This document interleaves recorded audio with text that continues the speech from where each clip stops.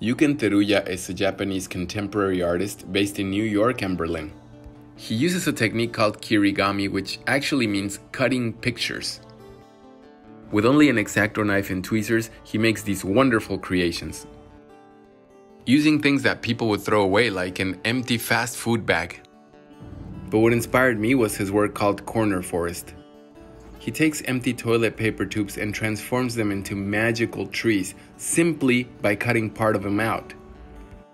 Today we're going to create toilet paper tube shape lamps inspired by Yuken Teruya. So we're going to need white paper, a toilet paper tube, a white crayon, markers, and scissors. The first thing we're going to do is we're going to flatten our tube. We're going to press it down firmly against the desk. Then we're going to place it at the bottom of the paper and use it to measure the width of our lamp, just like this.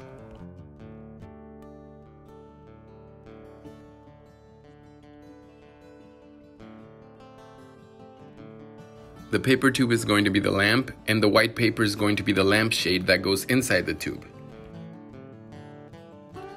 Now we're going to cut the lampshade out.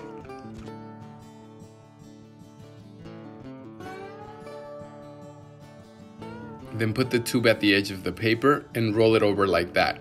This way we'll know what size our lampshade needs to be. You can leave a little tiny extra piece like this and then cut the rest out.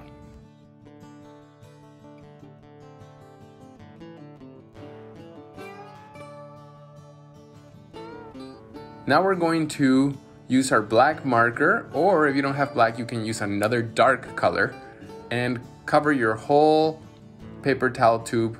Turn it over and do it on the other side.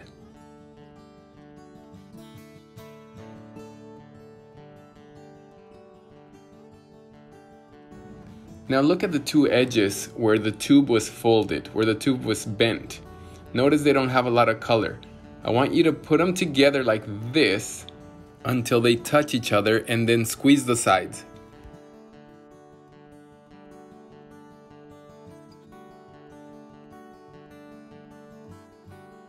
Now turn it around and do it on the other side as well.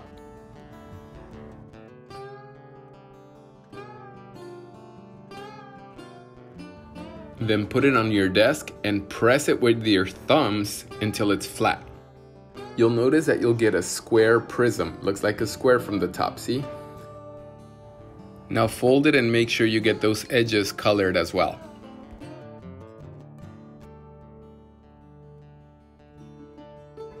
Now we're going to take a pencil and draw some simple shapes on the side. Now don't go too far in because they'll be really hard to cut. I like to start with a triangle because it's the easiest shape to cut. First, you make a cut on one side of the triangle, take the scissors out, and make the cut on the other side of the triangle like this. And then it just comes off, see? Cutting round shapes is a little bit harder. You have to turn the cardboard as you slowly cut like this. But the whole time you have to be very careful that you don't hurt your other hand with the scissors. Don't worry about cutting your shapes out perfectly, you just want to get some sort of shape there. Experiment with trying to add a little bit of curves to your shapes. The more creative your shapes are, the cooler your lamp is going to look. Now unfold it so you can see the shapes you created, fold it again, and add shapes to the other two sides.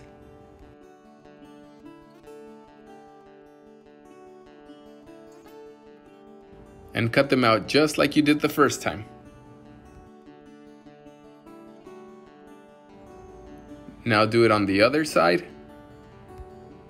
Make sure the new shapes you are drawing don't go too far in so that you don't damage the shapes that you already cut out. Now unfold it and fold it again to the last edge that has no shapes.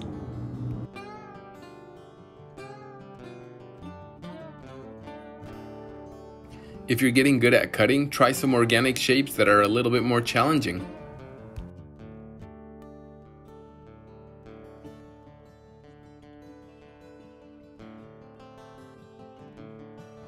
Now unfold it and observe your beautiful creation. This is going to be your lamp. Now let's work on the lampshade. The next part is easy. Take a white crayon or another light crayon and start making designs and patterns and lines all over the white piece of paper. Make sure you're pushing hard with your crayon to make your lines. If you don't have crayons, don't worry about it, just skip this part. Do you remember the warm and the cool colors? Well, I chose some warm colors to make my lampshade, but you can choose warm colors or cool colors to make yours. As you'll notice, all the lines, colors, and shapes that you made on your paper with a crayon are going to appear when you go over them with marker. After you finish adding color, you're done with your lampshade. Now it's time to put the lampshade in the lamp. To do that, we're just going to roll the lampshade with the color facing out. But before we insert our lampshade, we may want to make our tube a little bit round again. You know how we got it to be square so we could cut out the shapes?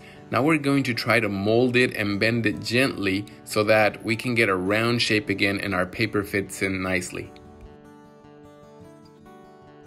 This is going to take a little patience, but you can do it.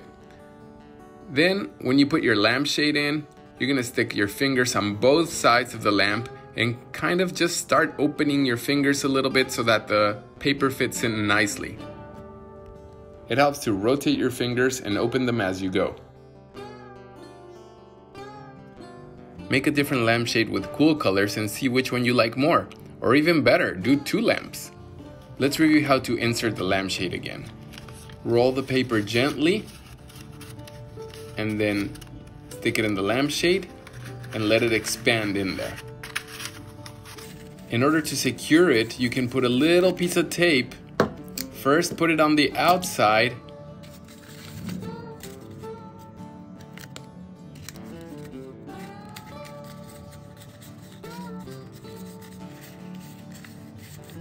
and once you have the paper where you want it, you can bend the tape inside. And now to show off your lamp, turn on the flashlight on a phone or a device or even a real flashlight and place your lamp on top.